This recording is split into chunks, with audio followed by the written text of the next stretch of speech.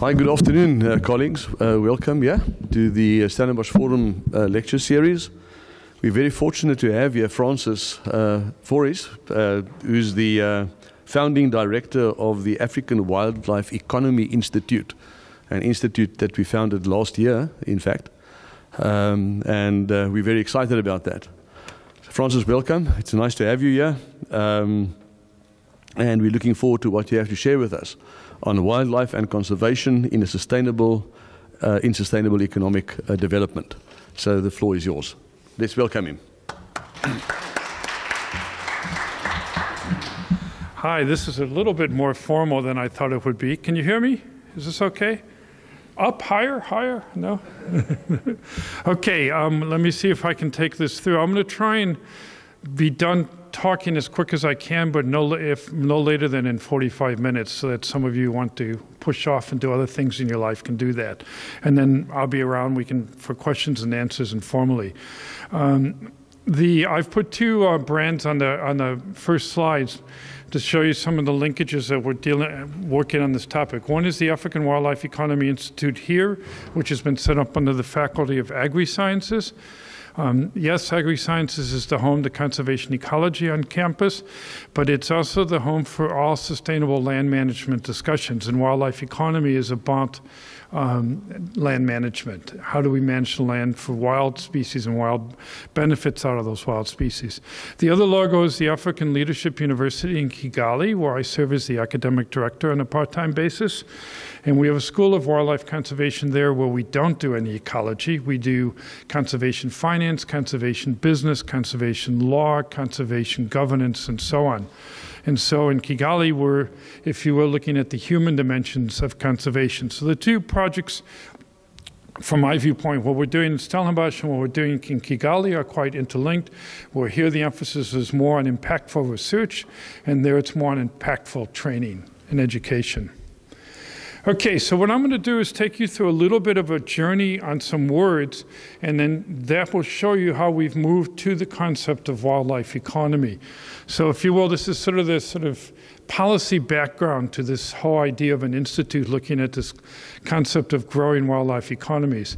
And it comes out of a discussion in the Sustainable Development Goals, that's the SDG acronym there, in which there's a target to enhance policy coherence for sustainable development.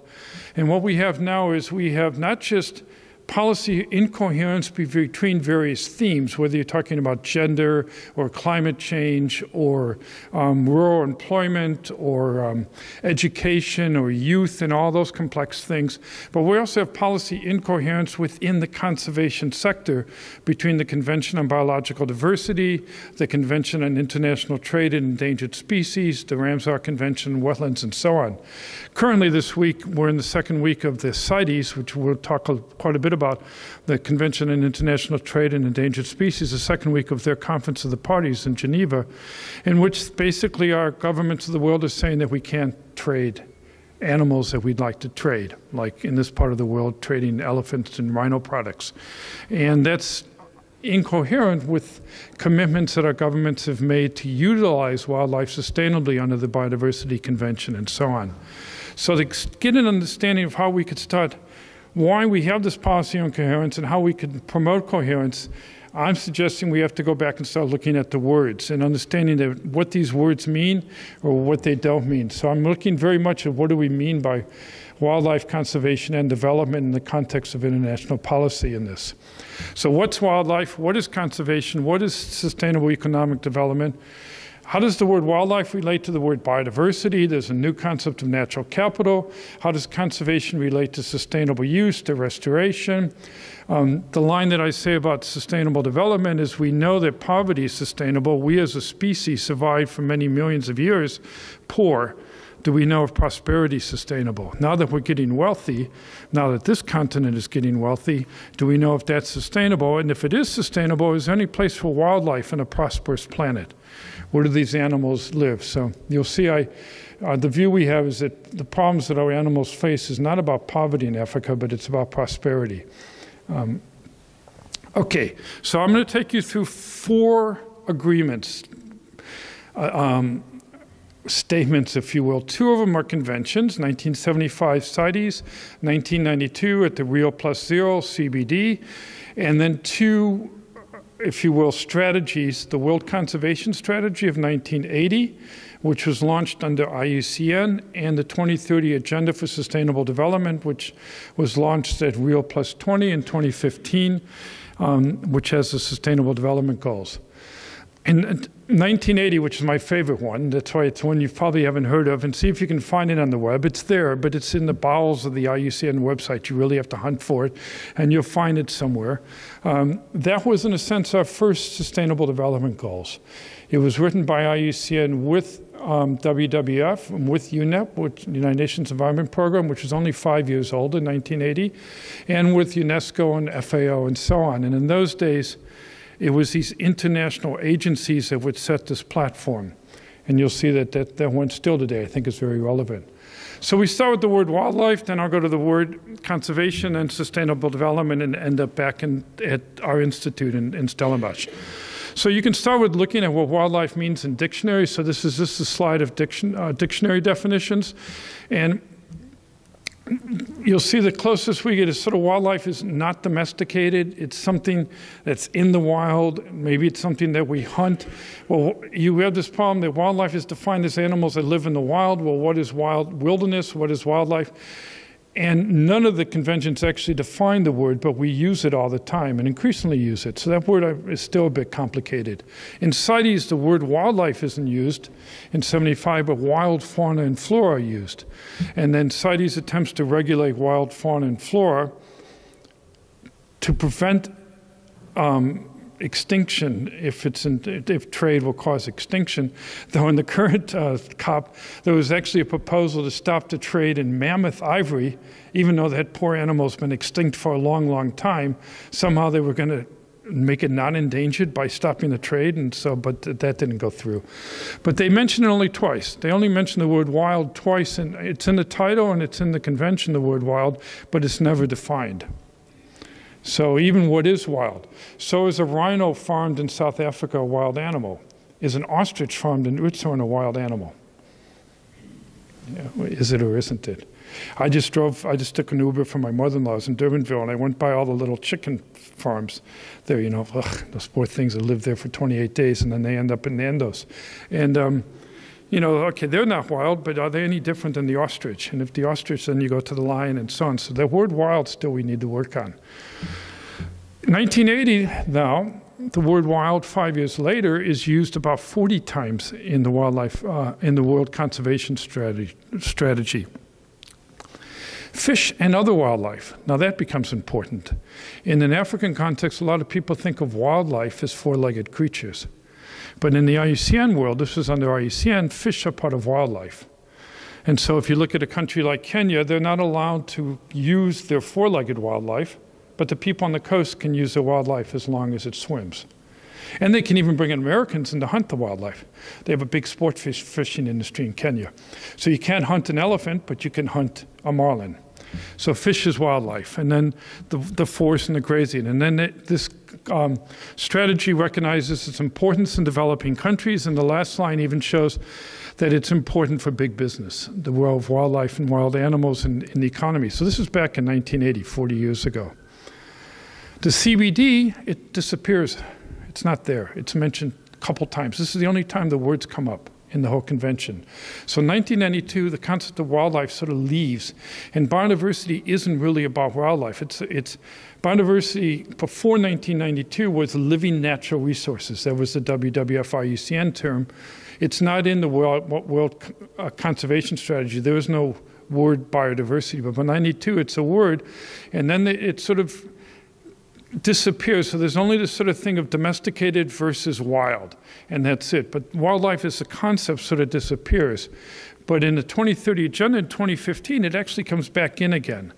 So there's this thing about protecting wildlife and about wild species and wild products and so on. So it's sort of interesting that we've been using this word in policy, but we still haven't quite sort of categorized what we mean by wild or wildlife. But we sort of know what it means, but not quite. So with the definition we're using here at Stellenbosch, this is the one we've made up. It includes undomesticated terrestrial and marine animals, plants, and other life forms, as well as the abiotic and biotic interactions. That came from conservation ecology. I had to throw that in. I don't know what it means, but it sounds good. Wildlife is linked to the habitats and ecosystems where it naturally lives. I'm an economist by training, so I don't know much about nature. We look at the business side of it, if you will.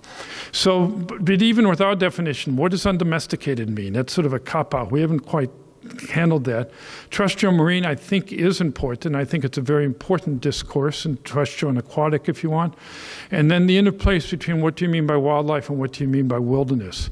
So is a farmed ostrich then a domesticated animal, and a ostrich in the Kruger Park a wild animal? So is the wildness then depend on the neighborhood they live in, or is it the animal itself? So we're still working on that word. Conservation, now what does that word mean? Now this is the one that's the big change over these 40 years that changes the discourse, and I think in part has got us to where we are in CITES today, which is a mess in international policy of lots of policy incoherence. So words like this is dictionary definitions off the web: protection, preservation, management, restoration, management, and so on. The word management pops up a lot, which is quite interesting. CITES doesn't really talk about conservation. It uses the word once, where it talks about restoration and conservation of the species back in '75. But it then says that trade is allowed, look at the bold in the second part, such export will not be detrimental to the survival of that species. That's a scientific authority. So at this last COP right now that's going on, for example, IUCN put its scientific assessment of the proposals of Zambia, Zimbabwe, was it Botswana, Namibia, to downlist elephants and allow trade in elephant products. And IUCN's assessment was there was no scientific basis not to allow the trade. But then the people that did that assessment said, but there are other things to consider that we think, like, will it encourage illegal trade, will it encourage poaching, and this and that, which I then took exception to, because these are scientists doing a scientific assessment, now talking about non-science things that they have no standing to, they have no training in, or whatever. And I went and met with the head of IUCN policy last week and complained. And her response to me was very interesting. Oh, yeah, CITES, I'm the head of global policy for IUCN, but that's what the species people do. We never deal with it. So even in IUCN, there's a policy disconnect. So the global policy director, who's a Rwandan lady, who's a great lady, she's on our board of AWE, she doesn't deal with CITES. CITES is done by these scientists, who then speak on trade issues that they are out of competency for. But that's an interesting, that's the closest you get, is that conservation, I guess if it's not detrimental, it's okay. WCS now has a definition of conservation, which is brilliant, which is what we use with our institute here. Conservation is defined as the management of human use of the biosphere so that it may yield the greatest sustainable benefit to present generations while maintaining its potential to meet the needs and aspirations of future generations. Thus, conservation embraces preservation, maintenance, sustainable utilization, restoration, and enhancement of the living environment. It's that aspect of management that ensures that utilization is sustainable. This is an incredibly interesting definition. This was the definition that came out in 1980. Some of the older conservationists in the room, this is in our DNA. This is how we see conservation. It's not how people see it today. It's changed. And you'll see why in the next couple of slides. But it's a very, can I say the word, anthropocentric approach. It's very much focused on conservation for our benefit, and it's got the sustainability in there for our kids' benefit, and it's got the use, and it's got the restoration, and so on. It's a really, really powerful definition. Nobody at IUCN today knows about it. They don't even read it anymore. It's disappeared, and you'll see why as we move on. So the World Conservation Strategy set out 3 conservation objectives, 1980. Maintain essential ecological processes and life support systems, preserve genetic diversity, and ensure the sustainable utilization of species and ecosystems. So conservation was all of that. So conservation just wasn't about protecting animals. It was about maintaining processes and systems, preserving diversity of genetic resources and use, importantly, and use of resources. So when I got into this and I was lecturing at WITS in the late 80s, so I was a little bit past the 1980. And then the WCS 2.0 is called Caring for the Earth, and it came out in the early 90s. My gosh, up in Johannesburg, this is it. This is the way we do conservation. Well, it changes when we get to the CBD. So we'll see what happens in 92.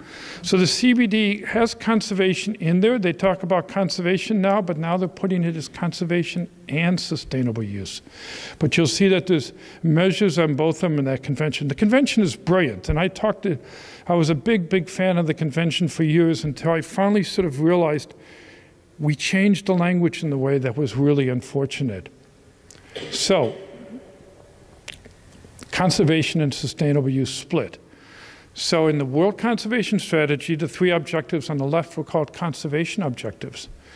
In the Convention on Biological Diversity, they become biodiversity objectives, of which the first one is conservation. And the second one is sustainable use. And the third one is fair and equitable sharing. It's almost the same language, but not quite. And actually what's on the left, the WCS, was the text for the CBD until the 23rd hour. And my country came in and said, no, we have to separate conservation from sustainable use. We have our history of John Muir and Yosemite, and our history of Ada Leopold and forestry and use, and those are 2 different things, they're 2 different constituencies, so we have to separate it. So it was the Americans insisted to rejig it. And then they didn't ratify the bloody convention anyways. So they still haven't ratified it. So, and I've got this from people that were on the negotiating team from the Dutch, said yes, they were all going to use the WCS. In fact, you can see lots of words in the CBD are taken word for word from the World Conservation Strategy. It's actually whole phrases and everything. But here they subtly took use out of conservation. So conservation now becomes something not use, which means it's what? Protection. It's preservation. So the word changes, and today people then, so now we're stuck with this language, and it's very interesting, and now it's objectives about biodiversity as opposed to objectives about conservation. We could go on and on about this, but then the fund that gets set up to support the CB, the Global Environment Facility, funds the first thing, conservation. It doesn't fund the second thing, sustainable use, and it puts 90% of its money from the early 1990s to today in systems of protected areas. So it's all about protected areas. It's not about use, it's not about economic benefit, it's about protection. So, 2030 Agenda sort of tries to bridge the gap. And it comes and it puts the 2 words together all the time, most of the time. So it has in its big objectives conserve and sustainably use oceans and seas. So the 23rd Agenda is really powerful for us. And there's 17 goals, of which 2 are really our goals, if you will, in the conservation world. The marine goal says conserve and sustainably use the oceans and the seas and blah, blah, which means you can go out and hunt the fish and eat them like they do in Kenya. So you can do, in fact, our major hunting operations on the planet are offshore. They're large-scale, industrial hunting operations and huge sport hunting and so on. Goal 15 is the terrestrial one, and it doesn't even say conservation. It says use, protect, restore, and promote sustainable use of terrestrial ecosystems, sustainably manage and enforce halt biodiversity loss, and so on. So the 2030 Agenda comes back in more strongly with this language, which is very interesting. Now, okay, how are we doing time-wise? Okay, I'm kicked off, yeah. So now so we've done those 2, and you see that there was a shift to CBD. They've tried to sort of patch it up in the 2030 Agenda, but it's not quite in people's mindsets. So we've still got this conservation and use thing. So what about the concept of sustainable development? CITES actually for 75, before the concept existed, is pretty cool. That these things must be protected for this and the generations to come, and so that's got the sustainability bit, and they recognize values, aesthetic, scientific, cultural, recreational, and economic points of view. So they recognize that species have value, and those values need to be sustained.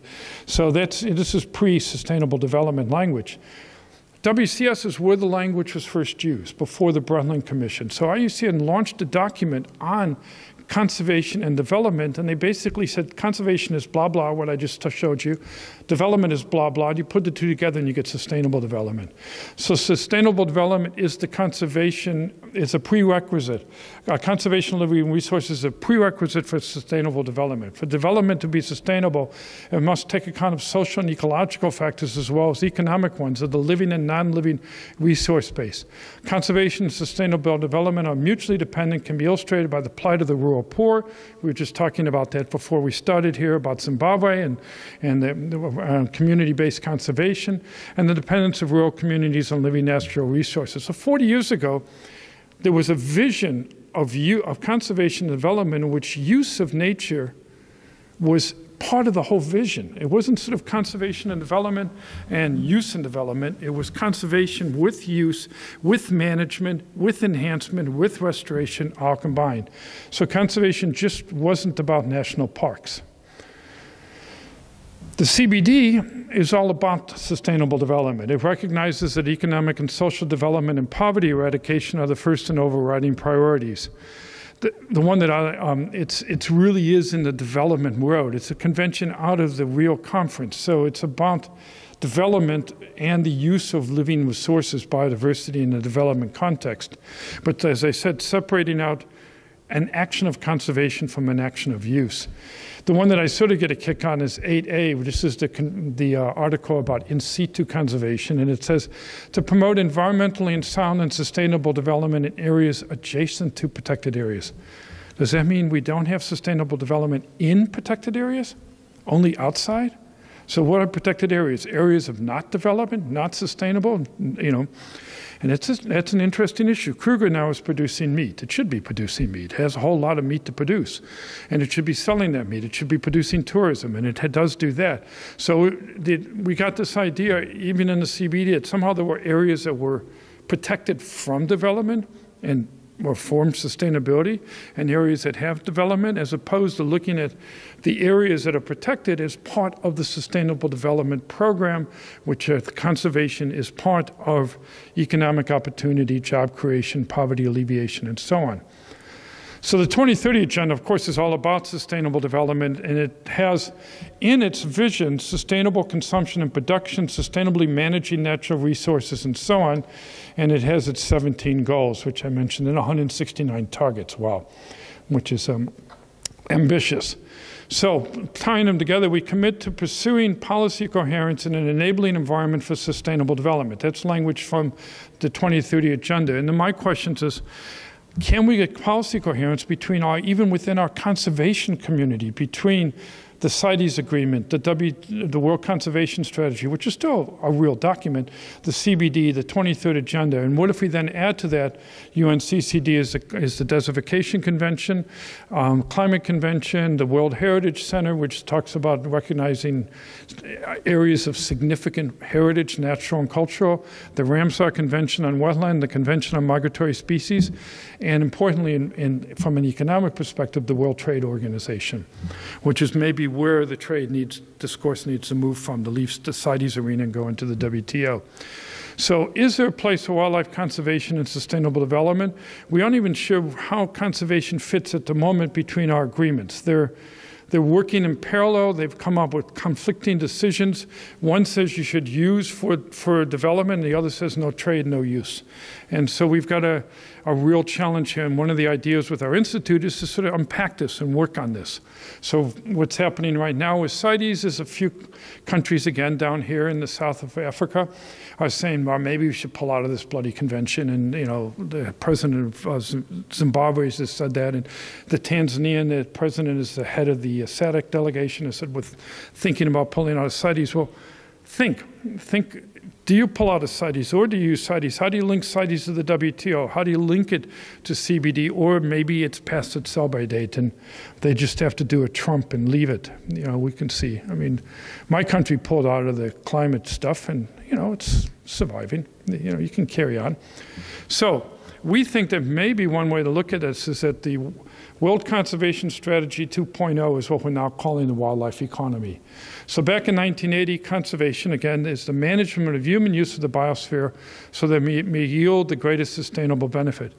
Today, we're thinking wildlife economy utilizes undomesticated animals and plants and the ecosystems which they live to produce goods and services for human benefit. So that's our working definition of a wildlife economy. And then it links the Sustainable Development Goals. 14 and 15 on the bottom there have to do with marine and terrestrial. 12 is on sustainable production and consumption. 8 is on economic growth. And 1, of course, is on poverty alleviation. So what we used to call conservation, and those of us from that generation would think met what's on the left, we have to use a different language now because people think conservation means national parks and protection. So now let's try the language wildlife economy. So that's where the language is coming from now.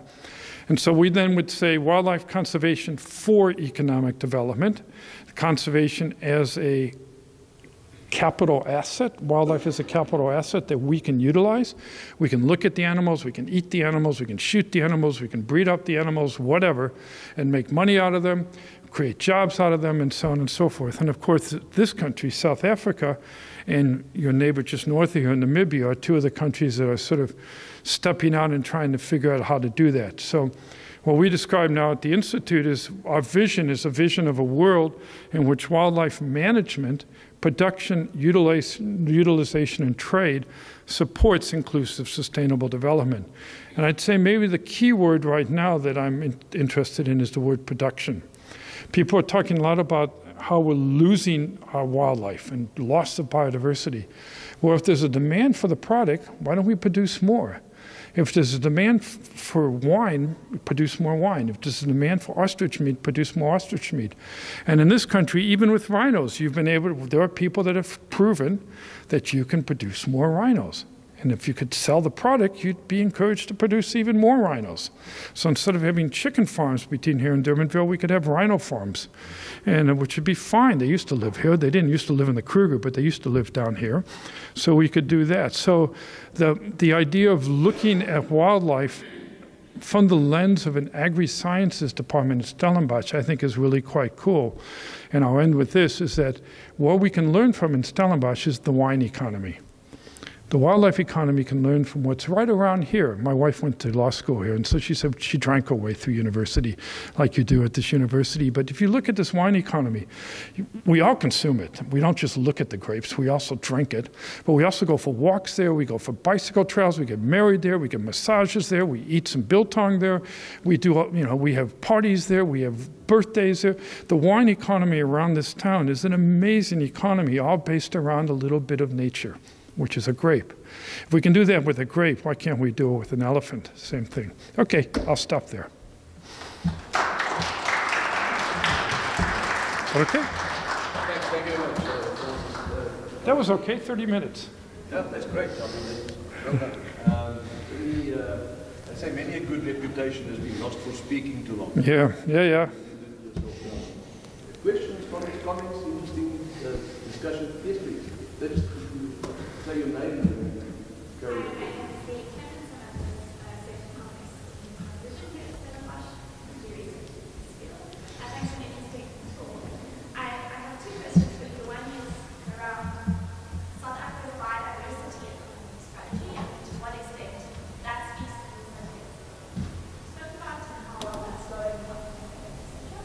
And then the other thing that says to me with your new perspective of wildlife, particularly in this discussion of production, but maybe what is not as clear here, but what that was in those earlier wildlife conservation strategies is the importance of ecosystems for sustainability, other types of services that they provide to us.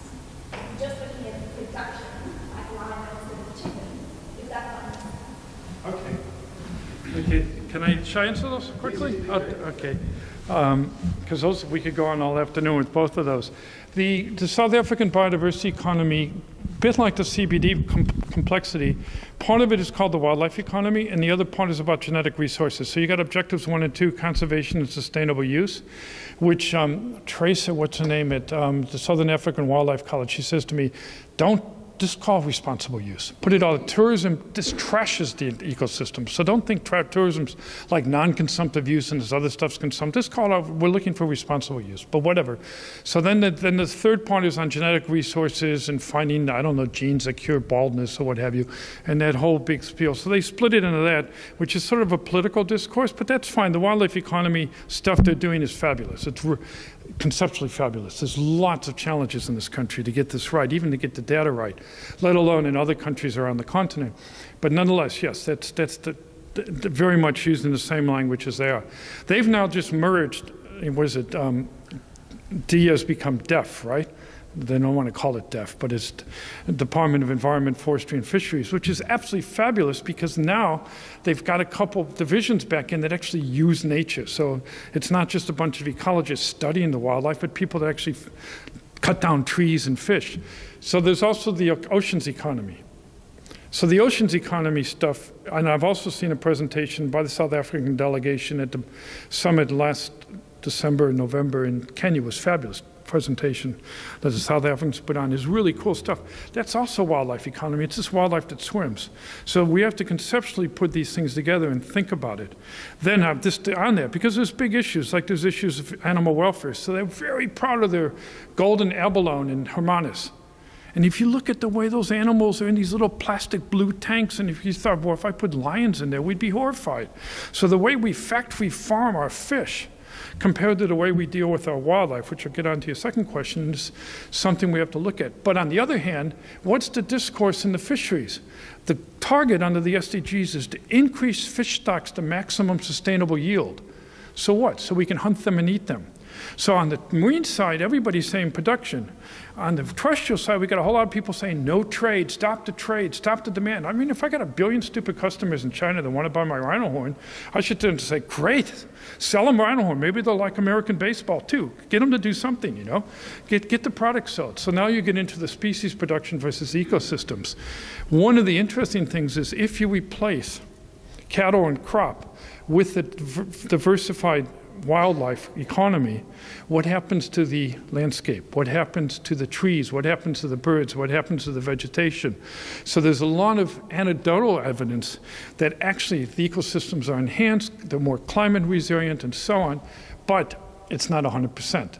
And one of the ones that I love is the one about what do you do about the cheetahs in Namibia, because they need bigger spaces than even Namibian farms. So how do we create cat doors in the fences so these animals can run? But you've got more of an opportunity to get ecosystem values out of a wildlife managed landscape, I think, than you do out of a cattle ranch or a crop farm, I think. And so then the question is, it's not, so a wildlife ranch in Limpopo is not the wilderness of Kruger, but Kruger's not wilderness either. It's just a big managed zoo, but it could be better managed. But it is managed with fences and everything. But both of those have more ecosystem values coming out of them than a maize field, I would think. But that has to be studied. So now we need the ecologists back. They're the ones that are going to help us with that. But yeah, and then look at those services. So you could sell the wildlife, you could sell the hunt, and you can sell the carbon credits, and you can sell the watershed protection. So ecosystem services ought to be in the market too. They're part of the wildlife economy. So it's not just about Biltong.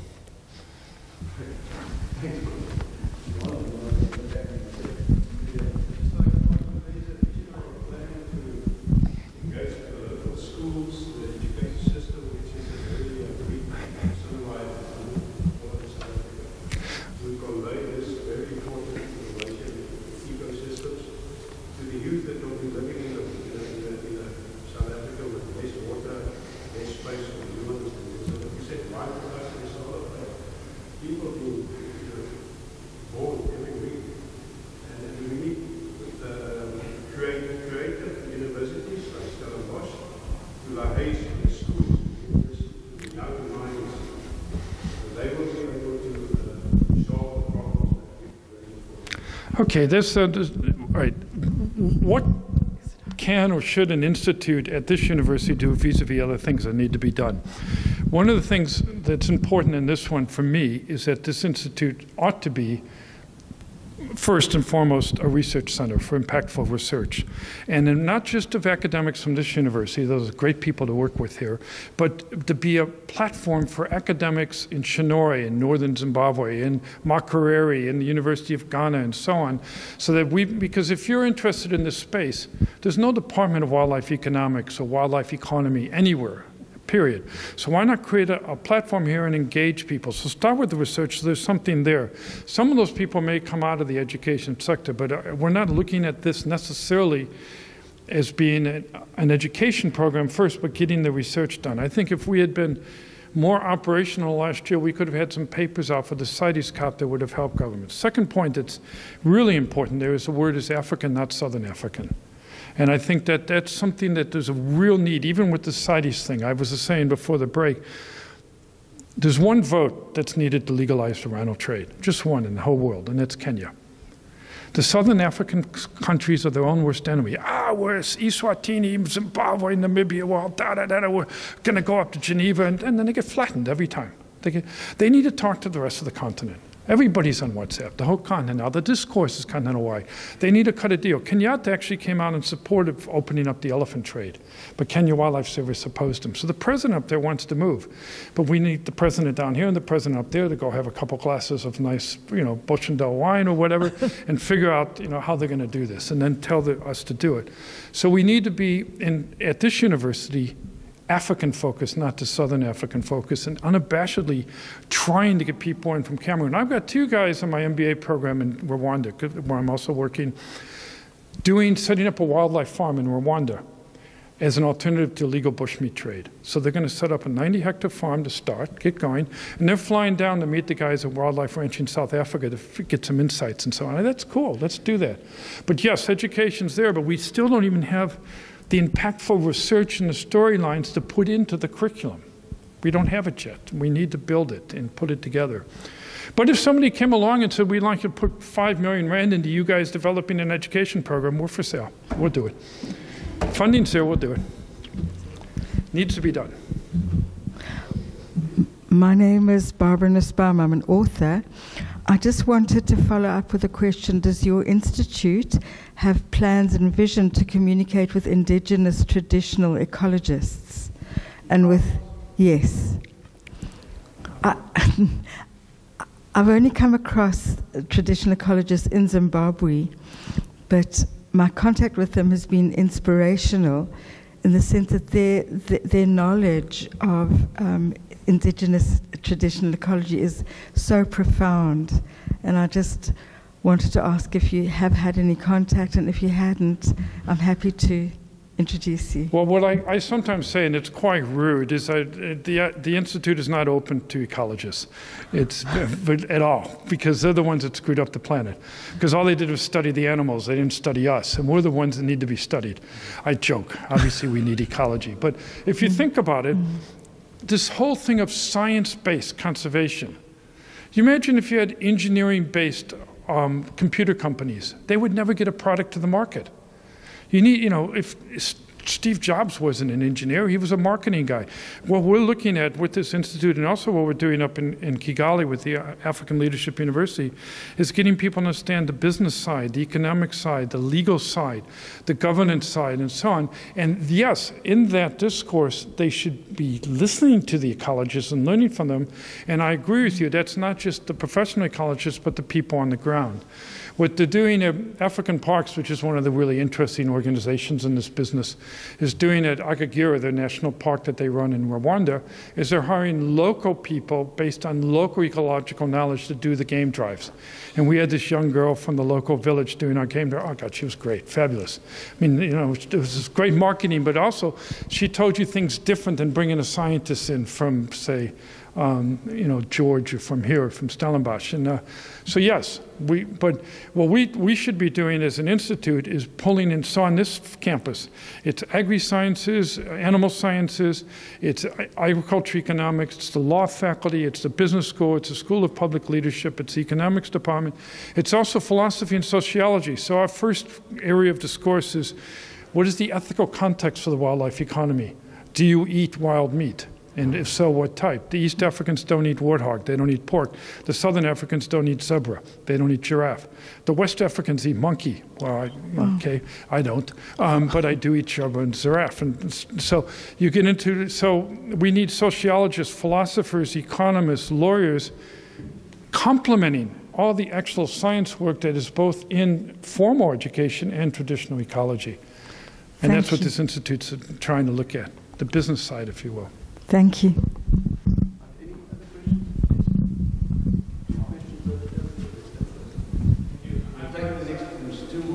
Take a couple more and then we can break it.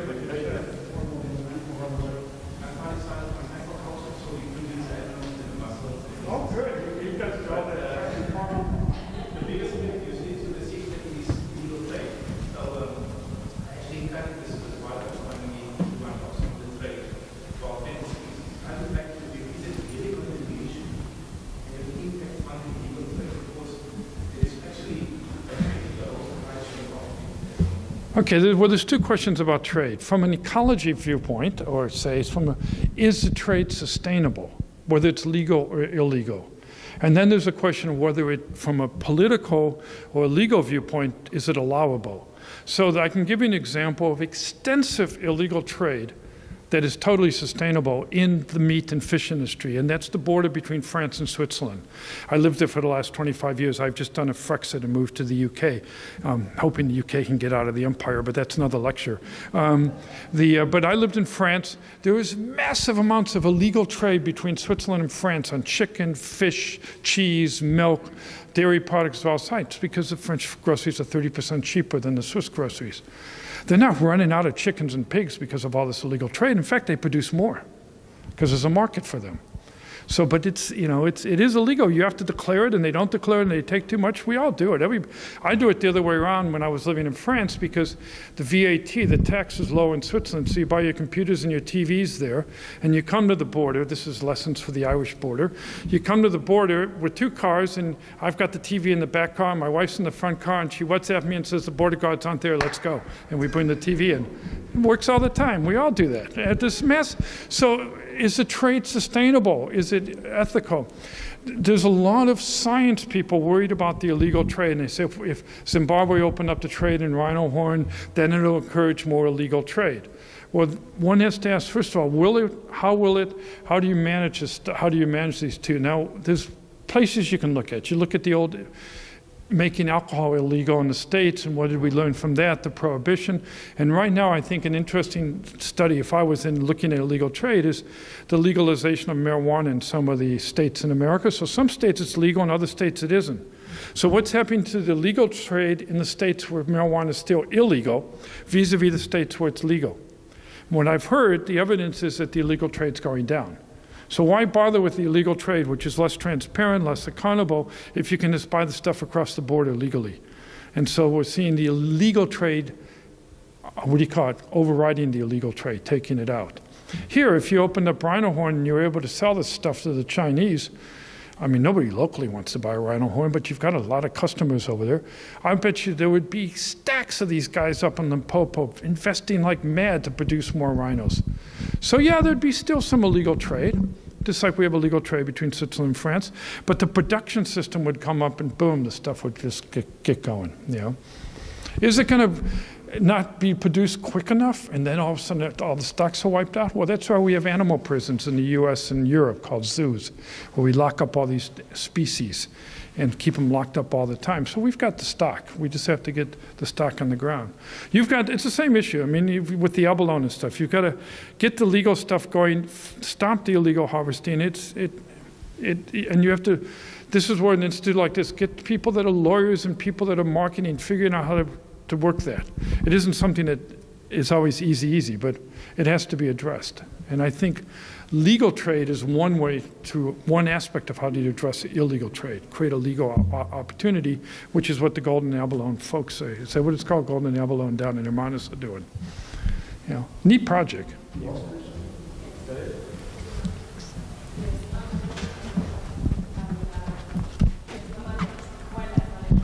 So I want to ask about the issue of when you commented and said production of wildlife, and we have already tested the downside of in situ conservation or the breeding of lions and all those things. So are you recommending that we should go on and breed lions and breed rhinos and all those things? Is that what you said? Okay. Let me end with the sort of economic thinking on lion breeding, because that's a nice controversial one. So you've got an industry down here where people breed up lions and they put them into some reserve and they walk around for a few days and some American comes in and shoots them, okay? So what I did last year is I went to the Wildlife Ranching South Africa conference up in Polokwane, and I presented a manual to these guys. And it's the Lion Care Manual, 150 pages, how to breed up lions. And who's it from? The American Zoological Association. So what do? I call it put in prison, what they do, as opposed to put and take. So what they do in Europe and North America is they breed up lions and put them in a prison for their whole life. Down here, they breed up lions, they get to walk around for a week, and then they get shot. So I don't know if you like life sentences or capital punishment, but first question is, how do you breed them up? And it's a question of standards, whether it's like the abalone and so on. So I said to the guys up in Limpopo, I said, if you guys can have at least the quality of standards that the Americans and the Europeans have in your production facility, then you can come back and say, you may not like what we do with our product, but at least we're producing it according to world-class standards of how you breed up a lion. So that's the first question, is breeding practices and what's acceptable and how do you get it right and so on. The second question then is, well, here you've developed an industry around getting my country, Chinese like horn, my country likes to kill things. You know, Americans like to kill their kids, they kill anything, you know, it's terrible. So, I mean, so this country can make a lot of money out of Americans who like to come and kill things. I don't kill, I'm a wimp. I mean, I like to eat the animals, but I don't want to kill them. I'm too squeamish. I could never have worked in your department. It's just too much, you know, I want it on the table cooked. And, but whatever. So what happens here is you've got a rancher in Limpopo, Northwest, and he's got 5,000 hectares, and he's got his buffalo and his kudu, and the hunt comes in, they said, I want a buffalo and a kudu and a zebra and a lion. So then he buys the lion in, drops him off, right? That lion then allows that guy to have 5,000 hectares converted from cattle to wildlife. It allows the whole industry to develop. It has ecological implications because now we've replaced cattle ranching with stuff. So you can see the lion is sort of like the savior of the ecology. So instead of demonizing this canned lion, heroize him. This is the one that is the species that's making the economy work. And taking that bred lion out of the equation ruins a lot of the economy. So the first thing to do is get the humane side of it right. And then secondly, look at its role in maintaining these landscapes. It allows these people to come in. Now, I think what we should be doing, and this then ties in with the black-white and the inclusive and the empowerment and all that stuff, those guys with their 5,000 hectare farms up there need to start becoming cooperatives and put 10 of them together, get 50,000, then you can create a lion herd in there. When you have two small properties, you can't have the predators in there. I'm not the ecologist, but you need a bigger space to have the lions in there. And then with that bigger space, you can then have share ownership with your workers and then turn it from pot-bellied white guys to black guys running the thing, and on you go. So you can do a sort of ecology, economic transformation in which you then sort of replace some of the lion breeding with indigenous herds in bigger landscapes. That can all be thought about, but at this stage of the growth of the industry, I think your lion breeding is a really key thing that has helped to conserve a lot of wildlife on the continent. Poor lions get shot, but it's created a lot more wildlife and a lot more wilderness. There you go. How's that? Thanks very much. Okay, thank you guys. Thank you.